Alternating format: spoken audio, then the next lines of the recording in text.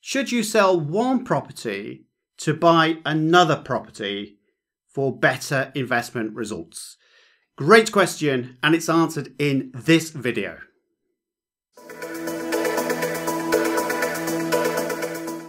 Great answers.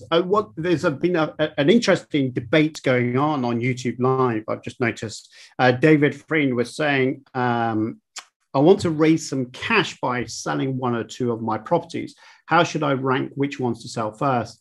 And Dr. Messer has kind of prompted a very good debating point to say, well, can you not remortgage the existing properties rather than sell? And whenever I get clients that are talking about selling properties to buy another one, I often say to them, well, how much capital gains tax are you likely to pay as a result of selling the property and solicitors' fees to sell the property?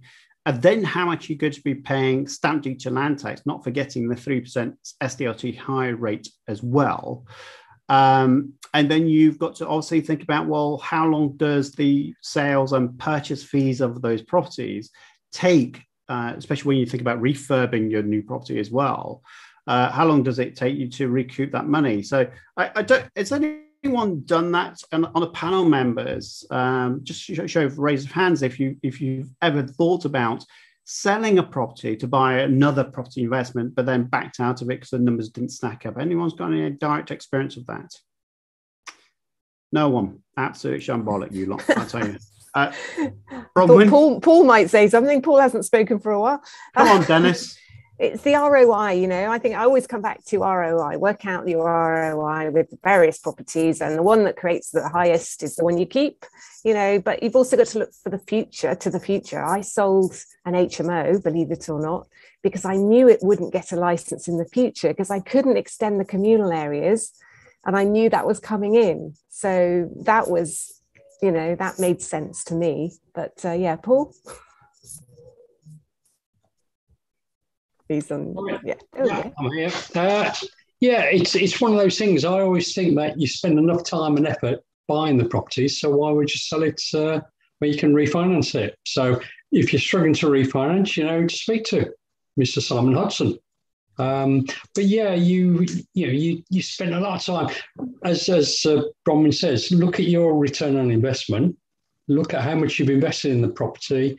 Look at what the potential is, look at what's happening in the local area for those properties, because if they're talking about putting licensing in, then that means that if you've got HMO and there's a license, the area is going to come under Article 4 licensing.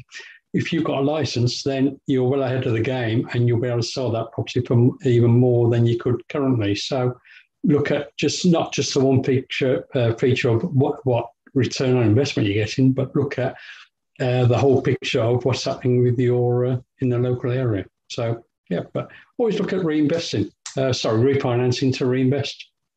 Happy day. Tim, you've got your hand up. Are you going to help me out on this one? Yeah, basically, I always think there's a big difference between trading and investing. And trading, obviously, is when you're trying to create a short-term income. So you buy a property, you do it up, you sell it on. But if you're investing, investing is to me a long-term thing. Simon has listed all those expenses. If you add them up, they're enormous. You're going to have to make a hell of a profit on the second property to actually make up for that. I'm a great fan of Warren Buffett, who until recently was one of the world's wealthiest men. You know, he basically buys stuff for life. And he thinks, actually, what am I going to be able to do in 100 years? He thinks, so for example, doesn't like short-term stuff. He says, well, actually, I'll invest in Coca-Cola because in 100 years' time, someone is still going to give 15 minutes of their time to buy a can of Coke. They'll simply do a swap of 15 seconds or whatever. And he buys property and real business. So I think very much, if you're interested in investment, why would you sell unless it makes such fantastic sense? If your return on investment is appalling or going to get worse. But otherwise, why do it? Sit on it, much easier, unless the ROI is going down. Yeah, my thoughts exactly. And Ben's asked a question on YouTube Live. Can transferring a property into a limited company help with capital gains tax? And the answer to that is typically no. If you're selling a property, you have capital gains tax unless you're incorporating, which is a whole new subject. And you might want to check out our channel about incorporation release. I won't go into that. Why not register today? Start saving tax tomorrow.